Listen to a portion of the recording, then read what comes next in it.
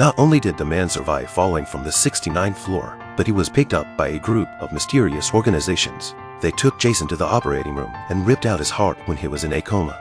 Then they took out an engine from a bag and put it in him and gave him a rechargeable battery.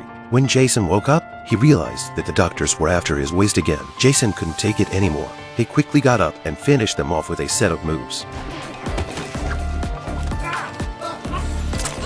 But it's too late. His heart has been taken away. He escaped from the hospital and tried to chase after them, but he was stopped by a gunman just outside the door. Jason knocked him out with a knife to the face. It seemed that they didn't know that this man was once a top assassin. He used his weapon to subdue the rest of the gang in no time. Eventually, he learned about the heart stealer from the mouth of a fat man.